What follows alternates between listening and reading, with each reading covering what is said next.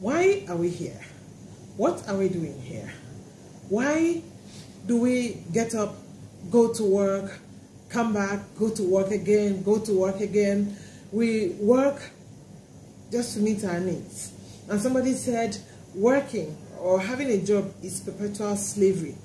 You are paid to meet your needs, and then you go back and the cycle continues.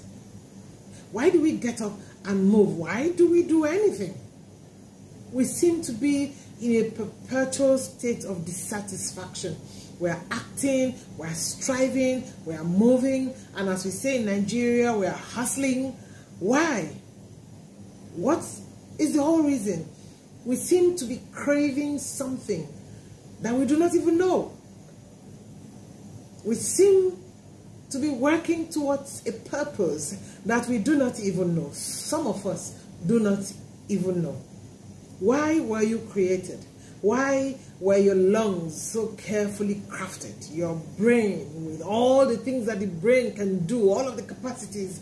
Why do you have 2 hands and not one? Why your liver, your heart, your intestines, your kidney, everything works. You put in food here and it comes out at the other end. Why all of the effort?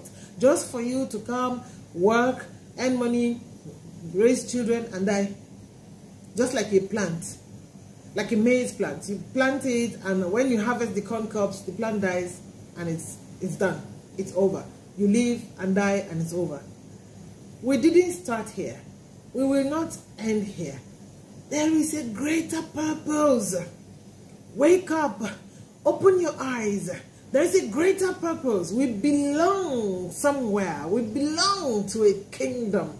We were made. We belong to somebody. We belong. So connect to your origin. You belong somewhere. You're not just a free agent. You came from somewhere. Somebody sent you here. And you will return to the person. And you will give account how you spent your time here. Every single day will be accounted for.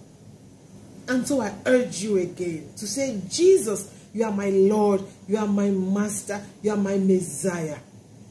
So that you don't lose it here and lose it there. And here you live max 100 years, 120 years. There it's forever. You miss it there, you miss it forever. And your visa into that kingdom is the way you live your life here. Whether you accept Jesus or not. That's all it takes.